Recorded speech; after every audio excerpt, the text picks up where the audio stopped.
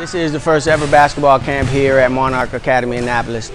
We partnered up with the Running Mavericks, who are from Annapolis city, ran through John Downs, and we wanted to just make sure that we could put on something for our students and the community that would help us get better acquainted with our community to make sure that we are going into the summer the right way. It's pretty fun to me.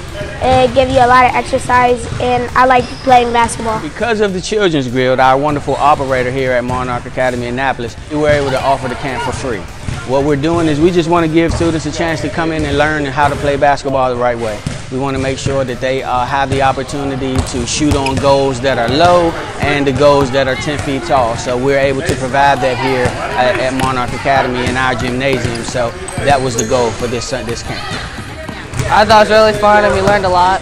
Totally successful. We had a total of 40 kids today. We're extremely excited about it, from kindergarten all the way up to 8th grade. And we were able to split the kids up, put them in the areas that they are trying to get better in, and we were able to be productive today. If anybody likes basketball, it will be a great camp for you because you will learn more skill.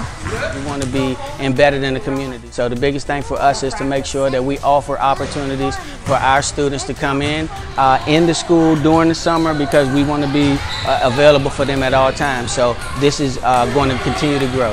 It started off today with 40 student athletes, and we're going to continue it.